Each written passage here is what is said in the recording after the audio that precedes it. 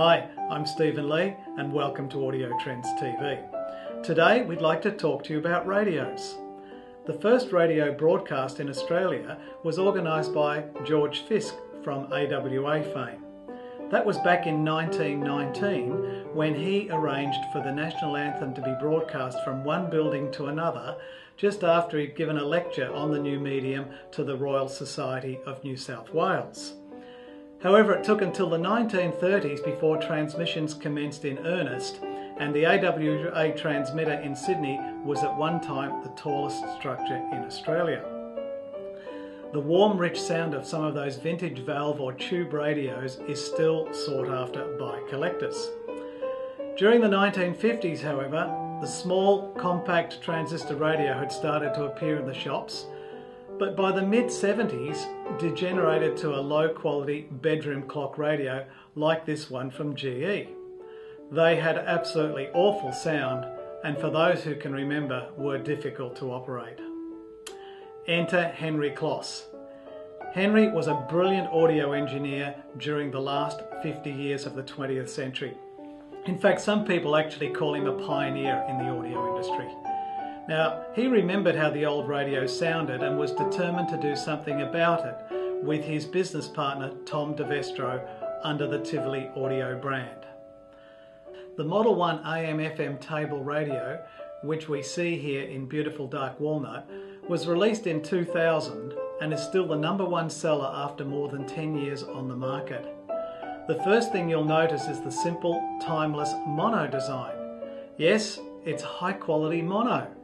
Rather than cram two tiny cheap speakers into one small enclosure, Kloss chose to provide crisp, rich sound from a single, well-designed speaker which handles highs, mids and lows with amazing ease.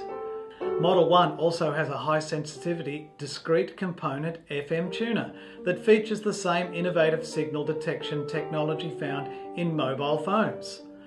The large tuning dial is geared down to a 5:1 ratio so that turning the knob results in smaller, more precise movements of the tuning mechanism.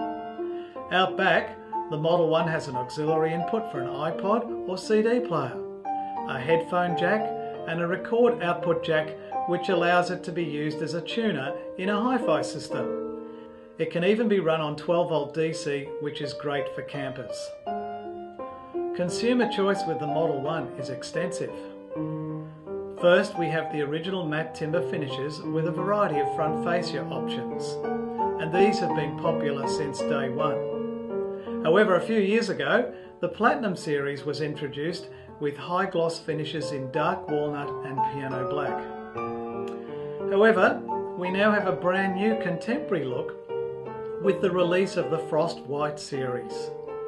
The cabinet is finished in high gloss white, but with a variety of bright, bold colours including Ember Red, Atlantic Blue, Snow White, Kelly Green and Sun Yellow. Of course, Henry and Tom didn't just stop with the Model 1. The Model 2 adds a second speaker for stereo sound. It is also available in both matte and platinum finishes.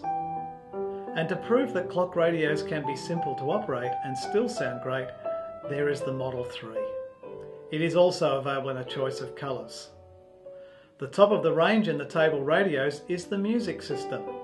It delivers AM/FM stereo sound via two superb front-firing speakers, and these in turn are complemented by a down-firing subwoofer.